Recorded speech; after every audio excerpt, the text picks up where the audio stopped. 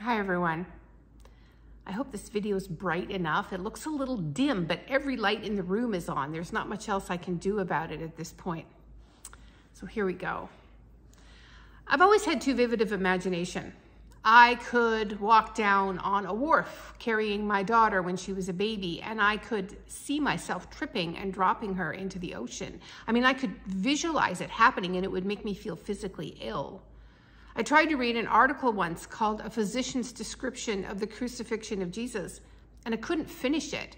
It was so horrifying to read the intense physical suffering of the cross.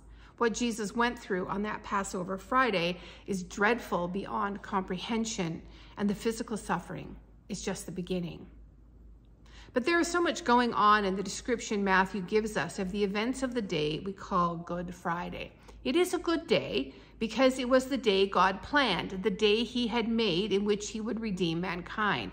But it was also a terrible, dark, horrifying day in its events, in the suffering, loss, loneliness, and judgment.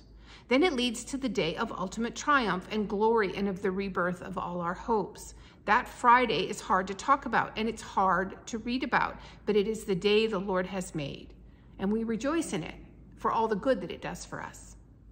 The book of Matthew has been full of references to all the ways the life and work of Jesus fulfilled the prophecies of the Old Testament. Matthew is set on showing us that Jesus is the Messiah, the Christ, the one God himself come to live among people and suffer for our sins. And he continues to do the same thing in his description of the suffering of the end of the life of Jesus and of his death. Now, we should be starting in verse 32, but I realized I didn't cover verses 27 to 31 in the video last week. I'm not sure how I did that, so I just want to spend a couple of minutes on these verses before we move into the section of questions covered by this lesson. The events of this Friday began in the darkness of the night when Jesus was arrested and tried before the high priest and then before Pilate. Once Pilate turned Jesus over to be crucified, he was in the hands of the soldiers who were allowed to do virtually anything they wanted with a condemned person. Verses 27 to 31 do not include everything that was done to Jesus. Other Gospels include different details. Perhaps all the Gospels combined don't include everything that happened to him in those hours, but Matthew includes some things that fulfilled past prophecies and point to future glories of Jesus. The entire band of soldiers are gathered together. Some sort of mob cruelty took over. This may have been a common practice with them when it came to those condemned, although they tailored their ridicule of Jesus to what they knew about him, and they began to mock him. And this mocking was predicted in Psalm 22, verse 7. They stripped him of his clothing and put on him a scarlet robe, and they put a crown on his head, mocking his claim to be the king of the Jews. The crown was made of thorns. They gave him a pretend scepter.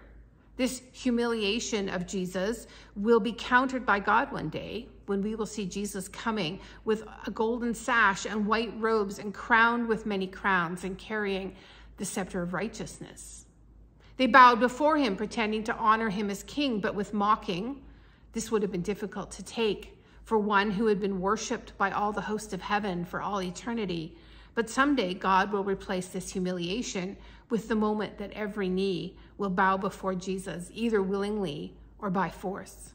They shouted, "Hail, King of the Jews," again in ridicule. But someday every tongue will confess that Jesus is Lord. They struck him with the staff they had given him and jeered at him further. Someday he will strike his enemies with the sword of his mouth and rule with a rod of iron. And then when their fun was done, they took him away to crucify him. The other Gospels tell us that he was flogged. This was a terrible suffering in which a leather whip of many strands was used. The strands were embedded with bits of bone and metal to inflict terrible wounds, and great blood loss would result. Many criminals did not make it to the crucifixion, for the flogging itself killed them. Isaiah 53:5 tells us these wounds were for our healing. This flogging left Jesus extremely weak and bleeding heavily. That is not recorded in Matthew, but it contributes to what happened in Matthew 27:32. A condemned person must carry their crossbeam, the crossbeam on which they would be crucified, out to the place where it would be attached to the upright. But often the condemned could not manage it, since the flogging almost killed them. And so the Romans could compel a passerby to carry the crossbeam. And Simon of Cyrene was conscripted to carry the cross of Jesus. Just as a side note, the Gospel of Mark in chapter 15, verse 21, tells us this Simon from Cyrene is the father of Alexander and Rufus. Now, this might be the Rufus mentioned in Romans 16:13 as a believer in the church in Rome. So perhaps this event in the life of Simon resulted in his salvation and that of his family. The soldiers took Jesus to a place outside the walls of the city. This is very significant in showing us and the people of the time just who Jesus is. If you looked back in Leviticus 4, verses 12 and 21, you will see that the sin offering from the Day of Atonement was carried outside the camp to be burned.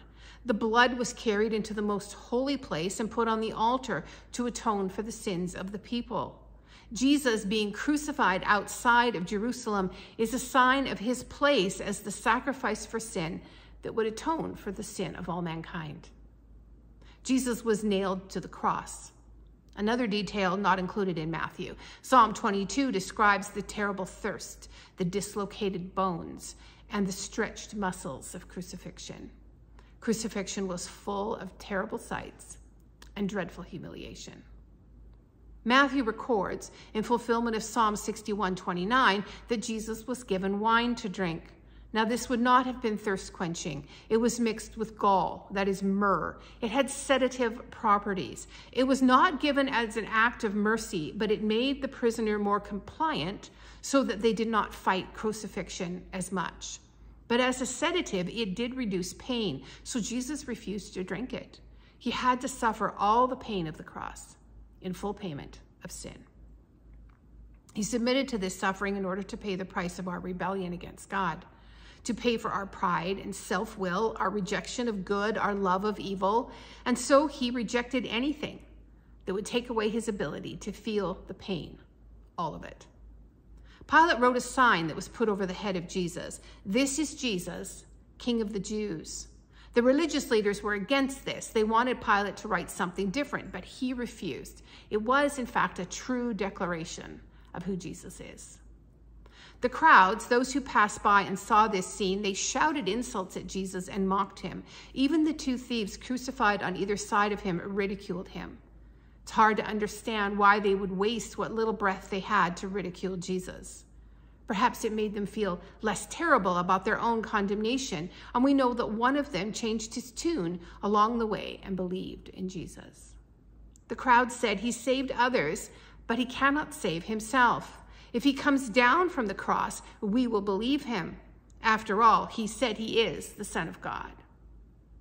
Now, in truth, Jesus could have come down from the cross. He could have avoided it altogether if he'd wanted to do so. But if he did, if he came down off the cross, he could save himself. He would save himself, but then he could not save us from the judgment of our sin. To save us, he had to sacrifice himself. His dedication to that, even at the cost of his own life and this overwhelming pain, is proof that he is the promised Messiah and is in fact the Son of God. In verse 45, the suffering of Jesus moves from simply the physical pain and public humiliation, as terrible as that was, to deep spiritual suffering. So, let's see.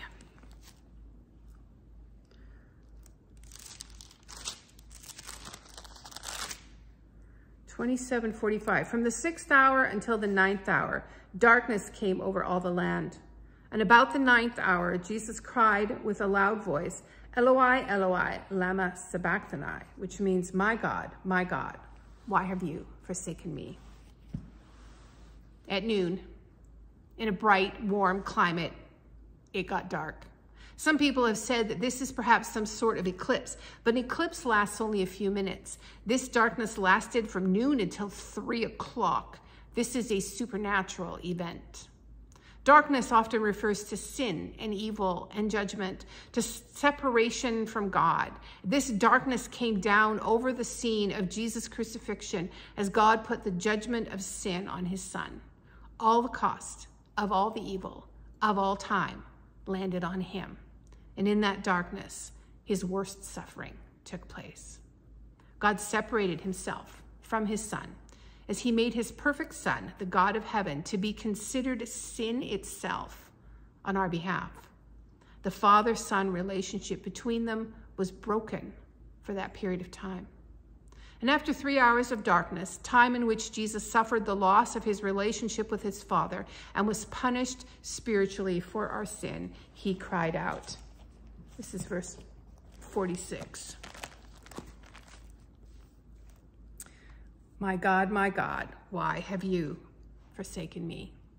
Now, he did not say, my Father, but my God at this time. And God was not acknowledging Jesus as his Son in this moment, but he is still his God.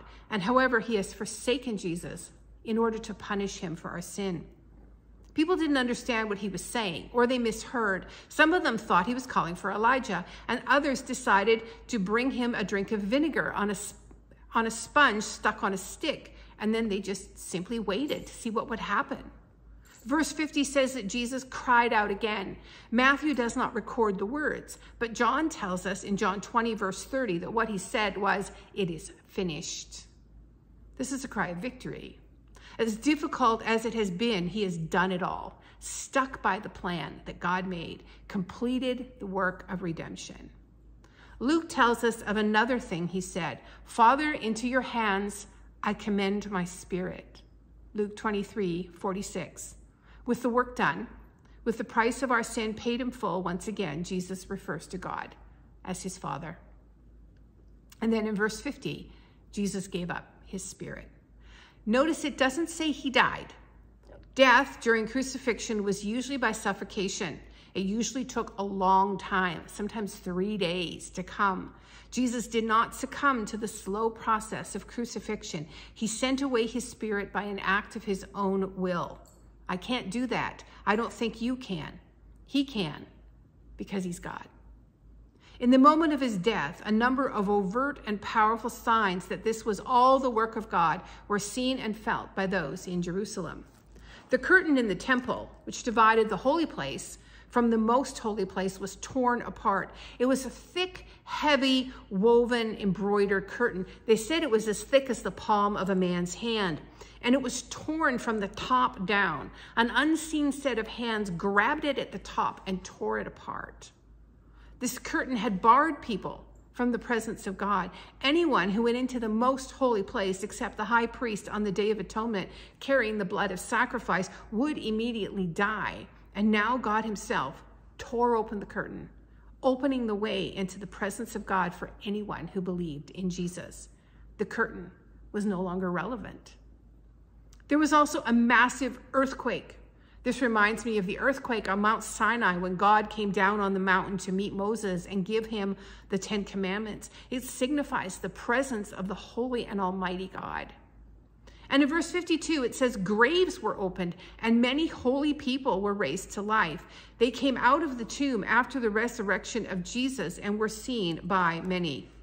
Now, in fact, this resurrection of these people happened when Jesus rose from the dead. But Matthew puts it here so that we will see that it is as a result of the death of Jesus for our sin.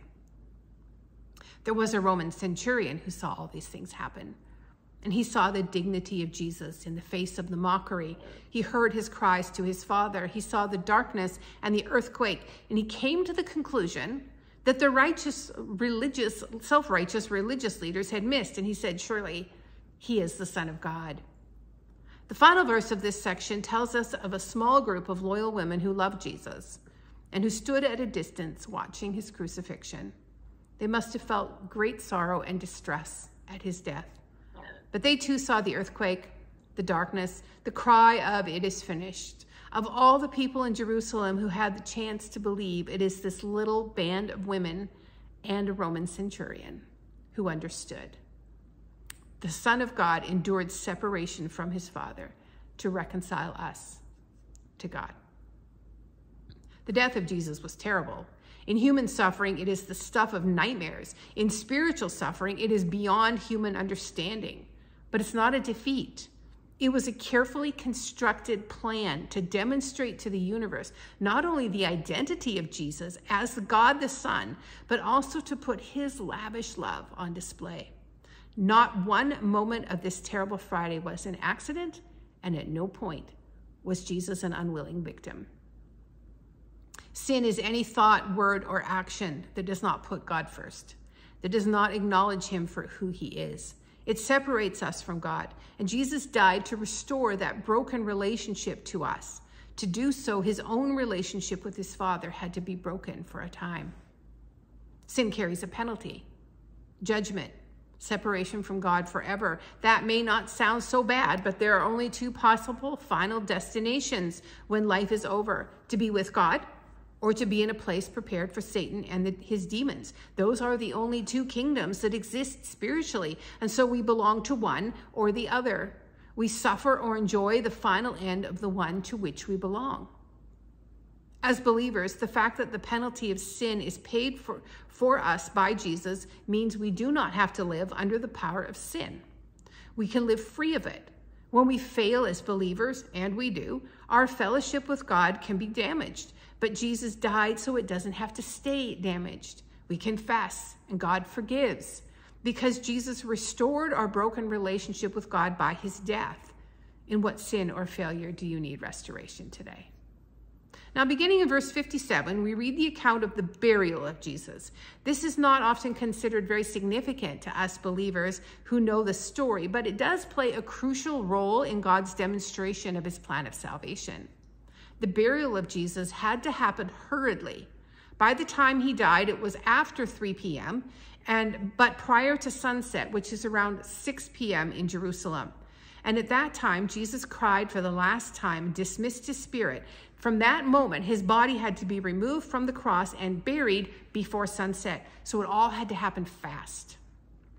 And we're introduced to a rich man, Joseph of Arimathea, who had been a secret disciple of Jesus. Luke 23:50-52 tells us that he was a member of the Sanhedrin and had not consented to their death plans for Jesus. He had been hiding his faith, but now he comes forward. He goes to Pilate and asks for the body of Jesus. You see, the body of a criminal actually belongs to Rome to do with as they liked. He had to get permission to bury Jesus, and Pilate gave it to him. Joseph took the body of Jesus and wrapped it in strips of linen. He did not have time for all the washing and anointing that would usually happen, as the body had to be buried before sunset when the Sabbath would begin. But Joseph had help from Nicodemus, and they did put 75 pounds of spices on the body of Jesus. Joseph laid the body of Jesus in a tomb that belonged to him, a tomb that had never been used. Did you wonder why that mattered? Well, for one thing, no one could say that anyone else had been raised from the dead out of that tomb, for there had never been another body in there, and also it fulfilled the passage of Psalm 49:9, which says that his body would not see decay. It would not even be in the presence of previous decay. The burial of Jesus, the act of doing it, made Joseph ceremonially unclean. He would not be able to celebrate Passover on the Sabbath, but he did what he could for the one he had chosen to love and in whom he had put his faith. He then rolled a large stone over the doorway of the tomb and went away, leaving the Son of God there over the Sabbath. The women who had been at the cross sat nearby, having followed to see where he was buried. They intended to come as soon as the Sabbath was over to anoint the body of Jesus for themselves and to mourn. Verse 62 says, the next day. Now this would be the Sabbath, Saturday. The religious leaders are too frightened of Jesus to simply enjoy the Sabbath, and they go to Pilate. Verse 63. Sir, they said, we remember that while he was still alive, the deceiver said, after 3 days, I will rise again. So give the order for the tomb to be made secure until the third day. Otherwise, his disciples might come and steal the body and tell the people that he has been raised from the dead. This last deception will be worse than the first. So Pilate gave them what he wanted, and he allowed them to make the tomb of Jesus as secure as they possibly could. They put a seal on it, an official seal so that it was a major criminal offense to open it, and they set a guard. Now the tomb was as safe from tampering as they could make it.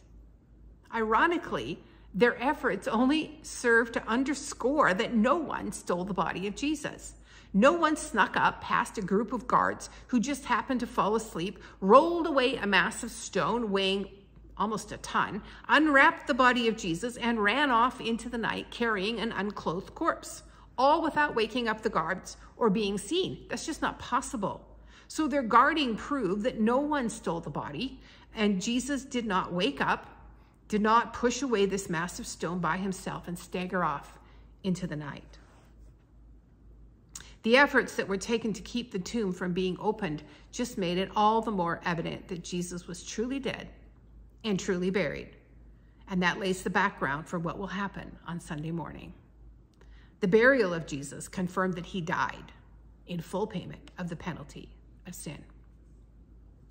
Throughout his book, Matthew has asked us to believe that Jesus is the Son of God. He has provided quote after quote from the Old Testament to show us that Jesus did all that had been prophesied. He told us of miracles and teaching of the power of Jesus, all to demonstrate what the centurion saw in just a few hours of observation. Surely Jesus is the Son of God. Has there been enough proof for you? You might think that the fact that this stuff is written down is not proof that it's true. But when Matthew wrote this book, many people who were in Jerusalem for that Passover was still alive and around. This gospel was written less than 30 years after the events. If this account was not true and accurate, a record would have, if this was not a true and accurate record of what happened, others would have written a refuting record of these events. And no one did. Because it did get dark for 3 hours. There was an earthquake. Graves were opened. The temple curtain was torn. All the greatest miracles still lie ahead. For this one place, the death and burial on Friday, for this all took place, the death and burial on Friday, Good Friday. From the perspective of what it did for us, it was a terrible day in other respects, a day of darkness and suffering, of injustice and evil and pain and loss and separation and grief. But it was only Friday, and Sunday's coming.